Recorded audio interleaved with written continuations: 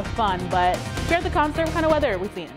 Well, it's certainly more comfortable than it was last night, even before showers were moving across the area. We had some excessive humidity in the air. Now, it's not bone dry out there, but the humidity has come down. The dew points are in the low 60s, which is what equates to moderate humidity. And actually, temperatures running a little below average, rain cooled air and a lot of cloud cover. Let's take a look at the fair forecast, the last one of the year for tomorrow, the last day, obviously, of the fair. A great day to head out there. It will be relatively comfortable. Come late morning, a few clouds mixing with the sunshine, moderate humidity through the day again, meaning your perspiration has a shot at evaporating and lifting some heat away from your body. And still pleasant in the evening.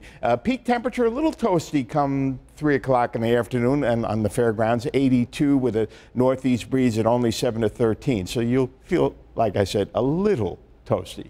But we've had some real steam bath days at the fair, so I think most fairgoers will be happy. 74 the high today, that's 4 below the average, but the low was above average, record 90. And we're now running well above average at the airport for rain this month.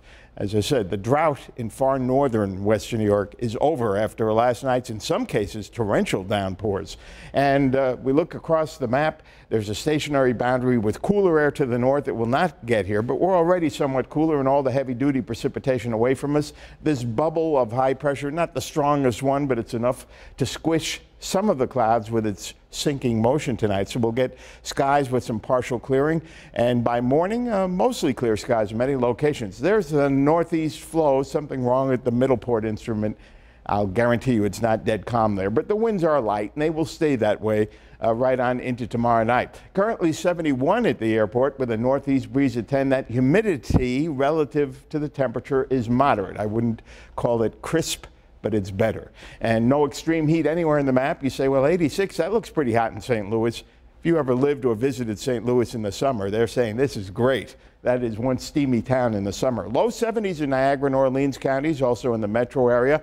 And cooler where there has been more persistent cloud cover to the south and in the higher elevations with some mid and upper 60s. For tonight, just partly to mostly clear skies developing, but we'll have that milky look in the skies again tomorrow. Wildfire smoke will still be around, but basically a nice day. Next chance of showers and storms arriving toward Tuesday afternoon, and a few of those may pack some downpours and maybe some gusty winds. For tonight, the overnight low 63, some mid-50s in the foggy valleys.